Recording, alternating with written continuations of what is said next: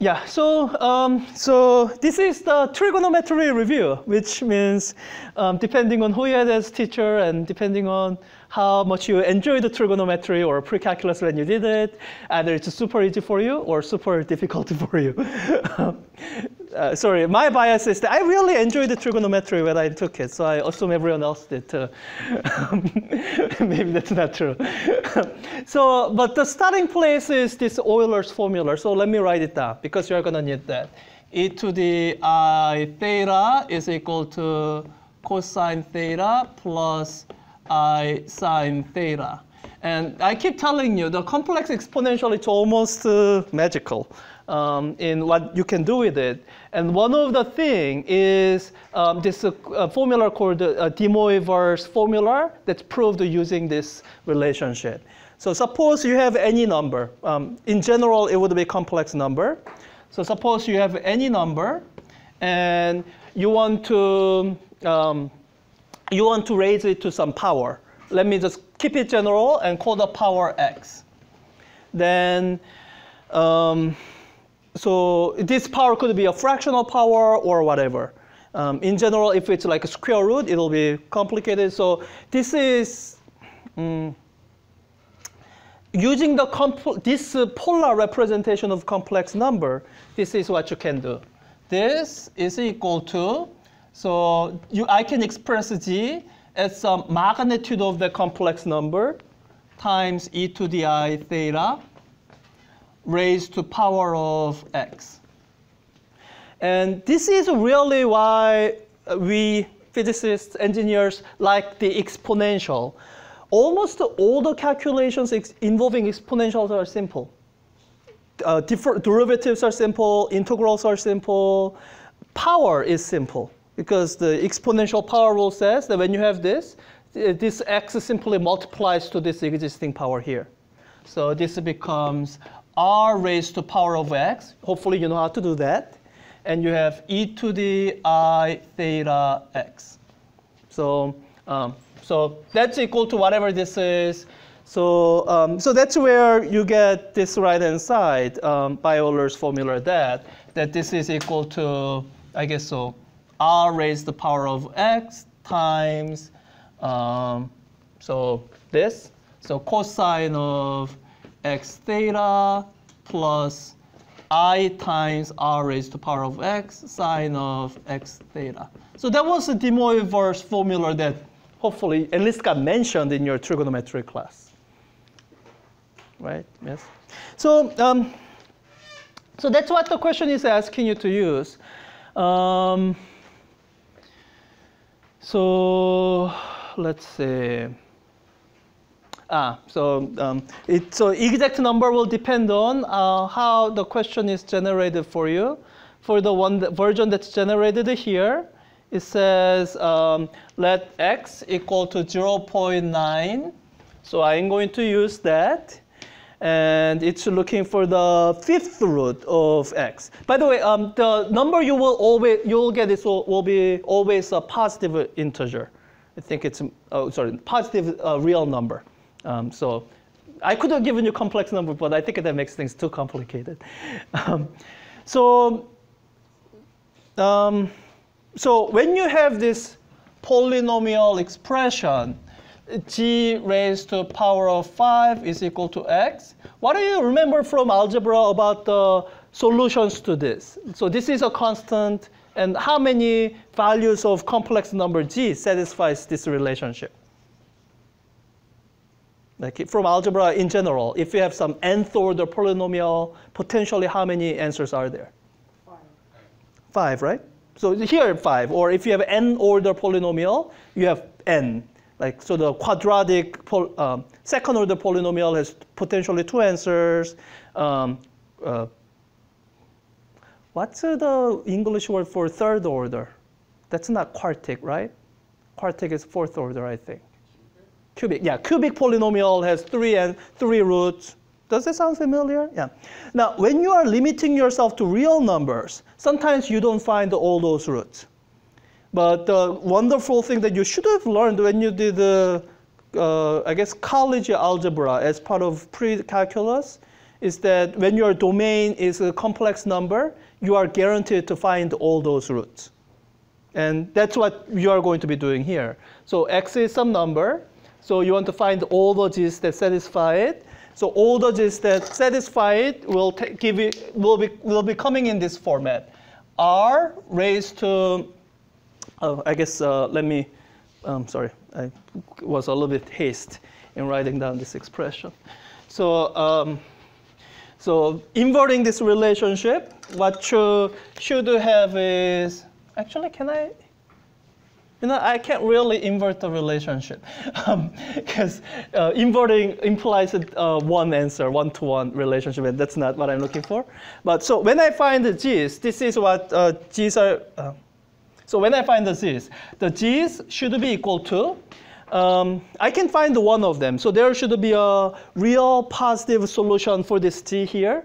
That's going to be x raised to the power of 1/5, or fifth root of x. So if I can't do that in my head, so let me do that using Wolfram alpha. So x raised to power, not x, 0.9 raised to the power of 1/5 should be, all right, so that's at least one answer, 0.979. And I'm writing this up because this is going to be a useful number. And the other answers you get it through using this relationship here. So this is what I know. Expressing my g as some, let me express it this way. I guess it was not as easy as I thought it would be. So this is the relationship I want to satisfy. So let's call this g sub 0. For g sub 1, 2, 3, 4, the other 4 roots of this that I want to find, the relationship I want them to satisfy is this raised to the power of 5 is equal to x. Or let me put it this way, the magnitude should still be the same. So it'll be this g sub 1, for example, will be 0.979. So when I raise this to power of 5, I'm going to get 0.9. And the second part, this is the important part where you have to work this out, times e to the I theta 1 times, let me call it n,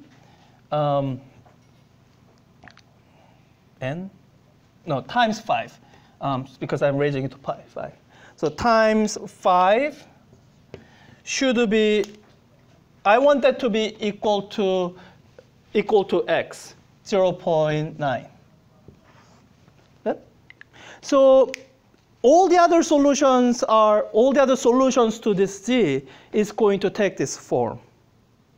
So we've actually found one answer already. This one is where theta 1 is equal to 0. Then this is just 1, and then that's the number. So for the next set of 4 answers, what condition do we need to impose on this? What condition do we need to impose on this?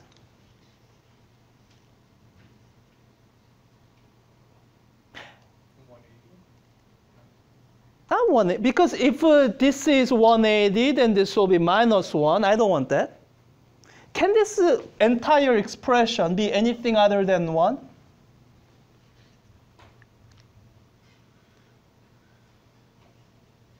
It has to be 1, right? Yes? Yeah. So this is an exercise on how many values of angle theta between 0 and 2 pi gives you this relationship. So theta 1 equals 0 was the first one. And if theta 1 is equal to 2 pi, then that'll be another one, but that's the same as 0, so I won't do that. So let me guess at the next number. So I think this is what I really want. What I want is to be able to say that this particular combination here, whenever this is equal to 2 pi times maybe a multiple of 2 pi, I'm going to get this whole thing to be equal to 1. Good? So yeah, so at this point, my exercise is in varying n. So I already did n equals 0. That gives me theta 1 equals 0. So the next value of n I'm going to use, n equals 1. So for n equals 1, this is what you have. Theta 1 times 5 is equal to 2 pi. So theta 1 must be 2 pi over 5. What if n is equal to 2?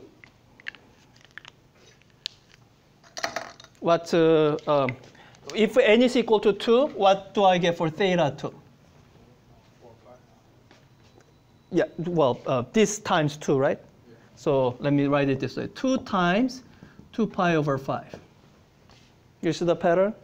So you can keep going with that with the theta equals 3 is 3 times 2 pi over 5. Theta 4 is equal to 4 times 2 pi over 5. And when you do the fifth one, that's when you realize you have looped around, so you're done. So for this question, it's asking you to find those 5 numbers. So let me, I guess I should. So let me, just as an example, find those numerically. That's why I wrote this down.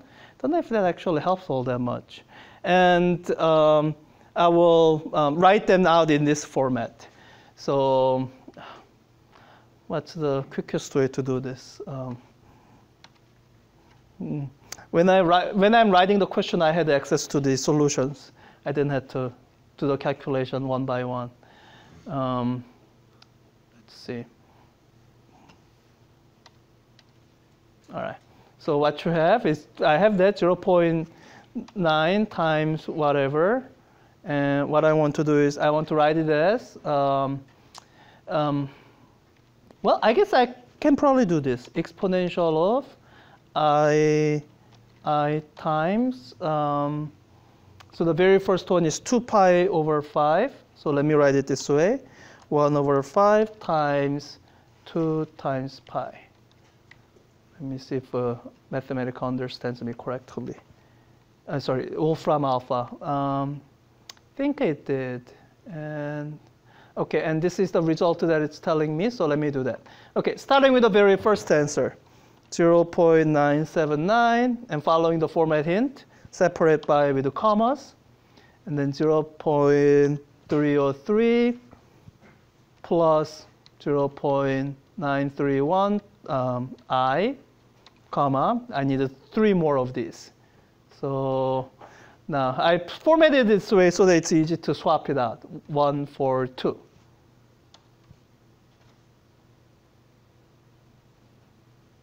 And I get that. Can people read it or at least see what's there? Yeah, minus 0.792 plus 0.576 I. If you prefer to think geometrically, what this is doing is, if you imagine them on a complex plane, they are at 5 equiangular positions. So the tips would sort of trace out a pentagon, regular pentagon of a sort. Oh, reattempt. Does it? Okay, it's not worth it. Oh, so now it should work. When you follow these steps, now it should work because we just fixed it. Good. Okay, thank you. I'm pretty sure I don't have any mistake on the rest of it because it's algebraic expression.